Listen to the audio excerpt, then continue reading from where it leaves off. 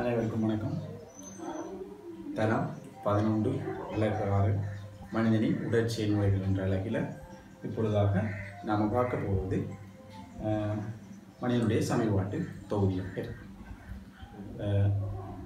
தொடர்ச்சியாக எனது காணொளிகளை பார்த்து கற்றலில் ஈடுபட வேண்டுமாக இருந்தால் எனது சேனலை சப்ஸ்கிரைப் செய்யும். சரி, இப்போ நாம் பாடத்துக்குள்ளே போவோம்.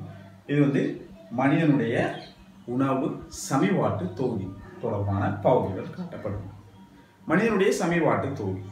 இந்த மனிதனுடைய சமீபாட்டு தொகுதியானது 3 வகையான தொழில்களை ஆற்றுகின்றது. ஒன்று, உணவை சமீபாடடைய செய்கின்றது. சமீபாடடைந்த உணவை உடலில் அகத்துறிஞ்சுகிறது. அகத்துறிஞ்சி ஏனைய எஞ்சியவற்றை கழிவாக வெளியேற்றுகின்றது. இந்த 3 செயற்பாடுகளையும் இந்த உணவு சமீபாடு தொகுதி மேற்கொள்கின்றது. இந்த உணவு சமீபாடு தொகுதியில் இருக்கின்ற பகுதிகளை முதலாவதாக பார்த்தால் வாய்க்குழி. உணவு சமீபாட்டு தொகுதியானது வாய்க்குழியில் ஆரம்பித்து குதத்தில் முடிவடைகிறது. வாய்க்குழியில் ஆரம்பித்து குதம் வரை செல்லுகின்ற ஒரு நீண்ட பாதையாக காணப்படும். இதில் வாய்க்குழி மேல்தாடை கீழ்த்தாடை என்று 2 தாடைகளுக்கு இடைப்பட்ட பகுதியாக காணப்படும். வாயில் திறக்கும். இந்த வாய்க்குழியை சூழ கன்னங்கள் காணப்படும். மேல்தாடை அசையாதது, கீழ்த்தாடை அசையக்கூடியதாக காணப்படும். மேல்தாடையிலையும் கீழ்த்தாடையிலையும் பெட்கள் காணப்படும். வாய்க்குழியின் உட்பகுதியில் நாக்கு காணப்படும். சரி, இப்போ இந்த வாய்க்குழிக்குள்ள அடுத்ததாக காணப்படுவது உமிழ்நீர் சுரப்பிகள். 3 வகையான உமிழ்நீர் சுரப்பி, 3 சோடி உமிழ்நீர் சுரப்பிகள் காணப்படுகிறது. நாக்கு உமிழ்நீர் சுரப்பி, கென்ன உமிழ்நீர் சுரப்பி, அணுக்கீழ் உமிழ்நீர் சுரப்பி என்று 3 சோடி உமிழ்நீர் சுரப்பிகள் காணப்படுகிறது. அந்த உமிழ்நீர் சுரப்பிகள் உமிழ்நீரை சுரக்கும். அப்போ வாய்க்குழியில் எடுக்கப்பட்ட உணவானது வாய்க்குழியிலேயே சமீபாடு ஆரம்பிக்கப்பட்டது. பொறிமுறை சமீபாடு பற்களால் அரைக்கப்படுவதன் மூலம் உணவு பொறிமுறை சமீபாடு ஆரம்பிக்கப்பட்டது. பகுதியான சமீபாடும் நடைபெறும். அது எவ்வாறு என்றால், அந்த உமிழ்நீர் மூலம் உமிழ்நீரில் காணப்படுற தயலின், அதாவது உமிழ்நீர் அமிலேஸ், அந்த தயலின் என்ன செய்யும் என்றால் மாப்பொருளை மோல்டோஸாக மாற்றும். மோல்டோஸ் இனிப்பு சுவை உடையது. ஆகவே நாம் ஒரு சோறு அல்லது பானை வாயில் வைத்து உமிழ்நீருடன் கலந்து சாப்பிடும்போது இனிப்பு சுவையை உணரக்கூடியதாக காணப்படும். ஆகவே இவ்வாறு வாய்க்குழியில் ஆரம்பிக்கப்பட்டுவிடும் சமீபாடு ஆரம்பிக்கப்படும். பின்னர் இந்த நாக்கு என்ன செய்யும் என்றால் அரைக்கப்பட்ட உணவை திரளைகளாக்கி தொண்டைக்குள் அனுப்பும். 3ஆவதாக நாம் பார்ப்பது தொண்டை. தொண்டை என்பது சுவாச தொகுதிக்கும் சமீபாட்டு தொகுதிக்கும் பொதுவாக காணப்படும் ஒரு பகுதியாக காணப்படுகிறது. இந்த தொண்டைக்குள் அனுப்பியவுடன் நாக்கு உணவுகளை திரளைகளாக்கி தொண்டைக்குள் அனுப்பும். தொண்டைக்குள் அனுப்பியவுடன் இந்த வாதநாளிக்குள் செல்லாது உணவு களத்தினுள் செல்வதற்காக மூச்சுக்குழல் வாய்மூடி என்று ஒன்று காணப்படும். அந்த மூச்சுக்குழல் வாய்மூடி உடனடியாக மூடப்படும். மூடப்பட்டவுடன் தள்ளப்பட்ட உணவு திரளைகள் நேரடியாக களத்துக்குள் செல்லும். அவ்வாறு களத்துக்குள் செல்லாமல் தொண்டையில் உணவு சிக்கிக் கொள்ளுமாக இருந்தால் மூச்சுக்குழல் வாய்மூடி திறக்காது. ஆகவே அந்த நபருக்கு மரணம் ஏற்படக்கூடிய வாய்ப்பும் உள்ளது. அவ்வாறான சந்தர்ப்பங்களில் அந்த நபருடைய முதுகில் தட்டும் போது உணவு வெளியில் அவர் காப்பாற்றப்படக்கூடியதாக இருக்கும். ரைட். அப்போ 3ஆவதா பார்த்துட்டோம் தொண்டை. 4ஆவதா பார்த்தோம்னா களம். களம் ஒரு ஒடுங்கிய குழாயாக காணப்படும். இந்த களத்தில் களம் தசையால் ஆனது. களம் உணவை கடத்துவது எவ்வாறு என்று பார்ப்பமாக இருந்தால் சுற்றுச்சுருங்கல் அசைவு மூலம் உணவை கடத்தும். சுற்றுச்சுருங்கல் அசைவு மூலம் உணவை இந்த களம் இறப்பைக்கு கடத்துகின்றது. அடுத்ததாக பார்ப்போம். 5ஆவதாக இருப்பது பிரிமென்டட். 6ஆவதாக இருப்பது இறப்பை. இறப்பையானது வயிற்றுக்குழியினுள் பிரிமென்டட்டுக்கு கீழாக அமைந்து காணப்படுகின்ற ஒரு பை போன்ற அமைப்பாகும். இந்த இறப்பை அதிகளவான உணவை சேமித்து வைக்கக்கூடியதாக காணப்படும். அப்ப களத்தினூடாக அனுப்பப்பட்ட உணவானது இறப்பையினுள் சேமிக்கப்படும். இந்த இறப்பையில மேலும் சமீபாடு நடைபெறும். அதாவது இறப்பை தசைகளாலான, இறப்பை ஒரு பை போன்றது, தசைகளாலானது. இறப்பையினுடைய தசைகள் தொழிற்படக்கூடியன. அந்த இறப்பை தசைகள் தொழிற்படும் போது ஒரு அசைவு ஏற்படும். அதே சுற்றுச்சுருங்கல் களத்தில் ஏற்படுவது போன்ற சுற்றுச்சுருங்கல் அசைவு. அப்ப இறப்பை தசைகளில் ஏற்படுற சுற்றுச்சுருங்கல் அசைவால உணவுகள் இன்னும் சிறு துண்டுகளாக உடைக்கப்படும். அத்துடன் இறப்பையில் சுரக்கப்படுற சுரப்புகள் அவற்றை பொதுவாக இறப்பை சாறு என்று அழைப்பார். அந்த இறப்பை சாறில் நீர் காணப்படும். ஹைட்ரோகுளோரிக் அமிலம் காணப்படும். அடுத்ததாக வந்து நீர், ஹைட்ரோகுளோரிக் அமிலம், பெப்சி போன்றவை இறப்பையில் காணப்படும். ஹைட்ரோகுளோரிக் அமிலத்தின் தொழிற்பாட்டால் வந்து பெப்சின் வந்து தொழிற்பட தொடங்கும். அது தொழிற்பட தொடங்கும் போது புரதம் வந்து சமிபாடடைய ஆரம்பிக்கும். அப்போ இந்த இறப்பையில் வந்து அரைக்கப்பட்ட உணவுகள் இறப்பை பாகு என்று அழைக்கப்படும். சரி, அப்போ இறப்பையில் இப்படி உணவு அரைக்கப்பட்ட பின்னர் அடுத்ததாக இறப்பையிலிருந்து சிறுகுடல், முன் சிறுகுடலுக்குள், முன் சிறுகுடல் வந்து சீவடிவிலான ஒரு அமைப்பாக காணப்படும். இந்த முன் சிறுகுடலின் நடுப்பகுதியில் வந்து சதையிலிருந்து வரும் குழாயும் மற்றது ஈரலிலிருந்து வருகின்ற பித்தப்பையிலிருந்து வருகின்ற குழாயும் வந்து இந்த முன் சிறுகுடலில் சி என்ற நடுப்பகுதியில் வந்து திறக்கும். சரி, அப்ப ஏழாவதாக இருப்பது சதையி. சதையை சாற்றை சுரப்பதாக இருக்கும் சதை. ரைட், அடுத்ததாக பார்ப்போம். எட்டாவதாக இருப்பது சிறுகுடல். இந்த சிறுகுடல் வந்து 7 மீட்டர் வரையான நீளம் கொண்டதாக காணப்படும். சிறுகுடலுக்கு அடுத்தபடியாக உடல் வந்து இறப்பையில் சமிபாடு நடைபெற்று பின்னர் சிறுகுடலுக்கு அனுப்பப்பட்ட பின்னர் சிறுகுடலில் வந்து மேலதிகமான அகத்துரித்தலும் சமிபாடும் நடைபெறும். இப்போ சிறுகுடலுக்கு அடுத்தபடியாக பெருங்குடல், 9வது காணப்படுவது நேர்குடல், 10வது வந்து குதமாக இருக்கும், 11 பார்த்தமண்டா குடல் வளரியாக காணப்படும், 11வது வந்து குடல் வளரியாக காணப்படும், 12வது பார்த்தீங்கன்னா பெருங்குடலாக இருக்கும். அடுத்தது 13வது வந்து ஈரலில் காணப்படும், பித்தப்பையாக காணப்படும், 14வது ஈரலாக காணப்படும். இவைதான் சமிபாட்டு தொகுதியில காணப்படுகின்ற பகுதிகளாக இருக்கும். இந்த பகுதிகள் மூலம் சமிபாடு எவ்வாறு நடைபெறுகிறது என்பதை பற்றி பார்ப்போம். சமிபாடு எவ்வாறு, உணவு சமிபாட்டு தொகுதியில் சமிபாடு எவ்வாறு நடைபெறுகிறது என்பதை பற்றி பார்ப்போம். மனிதனின் சமிபாடு வந்து உணவு சமிபாடு வந்து 2 படிகளில் வந்து நடைபெறும். ஒன்று பொறிமுறை சமிபாடு, அடுத்தது இரசாயன சமிபாடாக இருக்கும். இப்போ சமிபாடு ஆனது வந்து முதலாவதாக வாய்க்குழியினை வந்து ஆரம்பிக்கின்றது ஏற்கனவே குறிப்பிடப்பட்டிருக்கு பிள்ளைகள். அதாவது வாய்க்குழியில் உணவு பற்களின் மூலம் அரைக்கப்படுவதன் மூலம் சமிபாடு ஆரம்பிக்கின்றது. அது வந்து பொறிமுறை சமிபாடாக இருக்கும். அப்போ வாய்க்குழியில் காணப்படுகின்ற உமிழ்நீர் சுரப்பிகள் மூலம் சுரக்கப்படுகின்ற உமிழ்நீரில் காணப்படுகின்ற தயலின், அந்த தயலின் வந்து மாப்பொருளை வந்து மோல்டோஸாக மாற்றுகின்றது.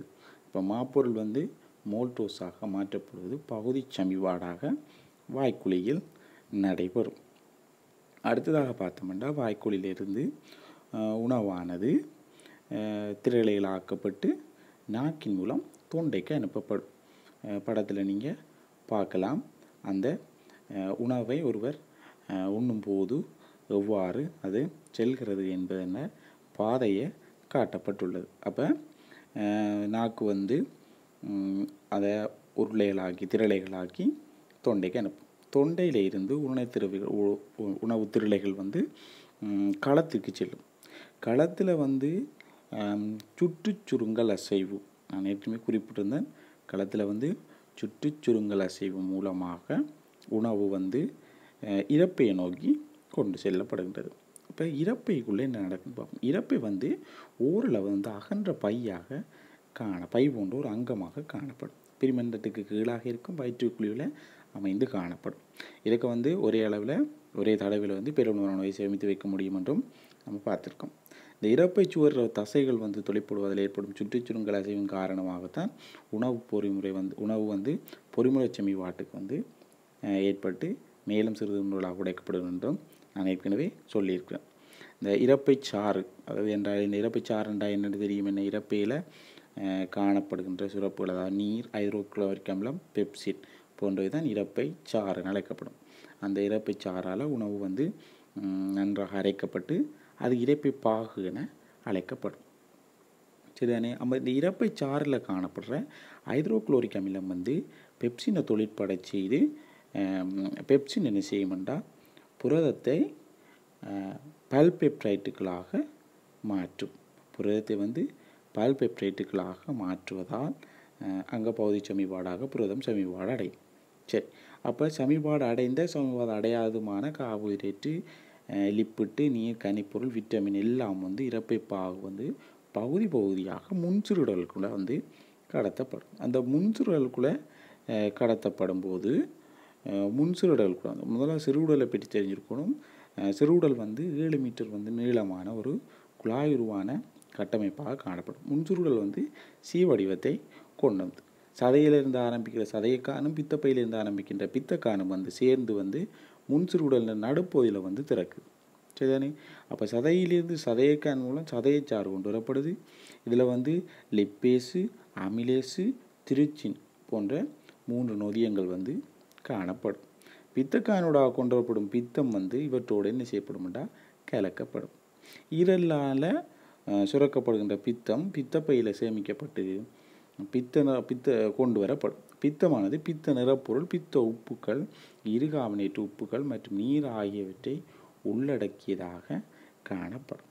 இப்போ முன்சிறுகுடலில் வந்து உணவுடன் கலக்கிற பித்தச்சாறு வந்து லிப்பிட் உணவுகளை எண்ணெய் சிறுகோளங்களாக மாற்றும். இந்த எண்ணெய் சிறுகோளங்களாக லிப்பிட்டை மாற்றுவது வந்து குறிப்பிடப்படுவது எவ்வாறென்றால் குழம்பாக்கம் என்று அழைக்கப்படும். சரிதானே? இதனால் வந்து நொதியங்கள் வந்து லிப்பிட்டுடன் தாக்கம் உருவதற்கான மேற்பரப்பு வந்து அதிகரிக்க முடியாது. சிறுகுடல் சுவர்கள் மூலம் வந்து குடற்சாறு வந்து சுரக்கப்படுகிறது. சிறுகுடல்கள சுவர்கள் மூலம் குடற்சாறு சுரக்கப்படும். அந்த குடற்சாற்றில் அமிலேசு, மோல்டேசு, சுக்ரேசு, லக்டேசு, பெப்டிடேசு, லிப்பேசு ஆகிற சமிபாட்டு நொதியங்களும் சீதமும் வந்து காணப்படும். இந்த சீதம் வந்து உராய்வினிக்காக காணப்படும். உணவு கால்வாயினூடாக உணவு வந்து செல்வது இலகுவாக்கப்படுவதாக இந்த சீதம் காணப்படுகின்றது. சரி, இப்போ இதில் நாம் பார்க்கலாம் அந்த சிறுகுடலில் நடைபெறும் தாக்கங்களுக்கான சமன்பாடுகள் இதில் நீங்கள் பார்க்கலாம் பிள்ளைகள். அதாவது என்ன, மாப்பொருளை வந்து அமைலேசு வந்து மோல்டோஸாக மாற்றுகிறது. அடுத்ததாக புரதத்தை வந்து திருச்சின் வந்து பல்பெப்டைட்டுகளாக மாற்றுகின்றது. அடுத்தது இலிப்பிட்டை வந்து இலிப்பேசு வந்து கொழுப்பமிலமாகவும் கிளிசரோலாகவும் மாற்றுகின்றது. மோல்டேசு குளுக்கோஸாக மாற்றுகின்றது. சுக்குரேசு குளுக்கோஸாகவும் பிரக்டோஸாகவும் மாற்றுகிறது. லக்டேசு குளுக்கோஸாகவும் கலக்ட்ரோஸாகவும் மாற்றுகின்றது. பல்பெப்டைட்டை பெப்டிடேசு அமினோ அமிலமாக மாற்றுகின்றது. இதன் அடிப்படையில் வந்து நாம் பார்த்தோம்னா சமிபாட்டு ஈற்று விளைபொருள் எவ்வாறு உருவாகின்றதுனா கார்போஹைட்ரேட் ஒரு சர்க்கரைட்டுகளாகவும், அதாவது குளுக்கோஸு, ஃப்ரக்டோஸு, கலக்டோஸாக மாற்றுறது. புரதம் வந்து அமினோ அமிலமாக மாற்றப்படுது. இலிப்பிட்டு வந்து கொழுப்பமிலமாகவும் கிளிசரோலாகவும் மாற்றப்படுகின்றது. பிள்ளை சமிபாடு அடைந்த ஈற்று விளைபொருளுக்கு என்ன நடக்குதுன்னு பார்ப்போம். இந்த உணவு சமிபாட்டிட ஈற்று விளைபொருட்கள் பிரதானமாக வந்து சிறுகுடலால் அகத்துறிஞ்சப்படும். அகத்துறிஞ்சலை வினைத்திறனாக சிறுகுடல் ஆற்றுவதற்கு கொண்டுள்ள இசைவாக்கங்கள் என்னென்னு பார்ப்போம். சிறுகுடல் வந்து முதலாவதாக நீளமானதாக காணப்படுதல், சிறுகுடலின் உட்சுவர் மடிப்புகளை கொண்டு காணப்படுதல், உட்சுவரில் விரல் போன்ற வெளிநீட்டங்களாக சடைமுலைகள் காணப்படுதல், சடைமுலைகள் பல நுண் சடைமுலைகளை கொண்டிருத்தல், சடைமுலையின் சுவர் மெல்லியதாக காணப்படுதல், சடைமுலைகளில் சிறந்த குருதி விநியோகம் காணப்படுதல் போன்ற சிறப்பியல்புகள் காரணமாக சிறுகுடல் வந்து வினைத்திறனாக அகத்துறிஞ்சலை மேற்கொள்கின்றது. இப்போ சிறுகுடலால் என்னென்ன பொருட்கள் அகத்துறிஞ்சப்படும் என்று பார்ப்போம். அமினோ அமிலம் அகத்துறிஞ்சப்படும், விட்டமின்கள் அகத்துறிஞ்சப்படும், கனி உப்புகள் அகத்துறிஞ்சப்படும், ஒரு சர்க்கரைட்டுகளான குளுக்கோஸ், கலக்டோஸு, பிரக்டோஸு போன்றன அகத்துறிஞ்சப்படும். லிப்பிட்டு சமிபாட்டின் ஈற்று விளைபொருளான கொழுப்பமிலம் கிளிசரோல் வந்து பாற்கலங்களால் அகத்துறிஞ்சப்படும். இந்த பாற்கலங்களில் இருந்து இறுதியாக குருதி சுற்றோட்ட தொகுதியோட அவை வந்து சேரும். அகத்துறிஞ்சப்படாத ஏனைய பதார்த்தங்கள் அனைத்தும் வந்து பெருங்குடலில் உள்ள செல்லும். குருதியில் குளுக்கோஸு மேலதிகமாக காணப்படும் போது கிளைக்கோஜனாக மாற்றப்பட்டு அது ஈரலில் சேமிக்கப்படும். குருதியில் குளுக்கோஸு மட்டம் குறைவடையும் போது கிளைக்கோஜன் உடைக்கப்பட்டு குளுக்கோஸு குருதியில் வந்து சேர்க்கப்படும். அகத்துறிஞ்சப்படாத எஞ்சிய பதார்த்தங்கள் எல்லாம் பெருங்குடலுக்கு போகும். பெருங்குடலை பற்றி பார்த்தோம்னா பெருங்குடல் அன்னளவாக 1.5 மீட்டர் நீளமாக காணப்படும். அது வந்து குருட்டுக்குடலில் ஆரம்பித்து குதத்தில் வந்து முடிவடையும். பெருங்குடல் இறுதி பகுதி நேர்குடலாக காணப்படும். அது ஓரளவு அகன்ற பகுதியாக காணப்படும்.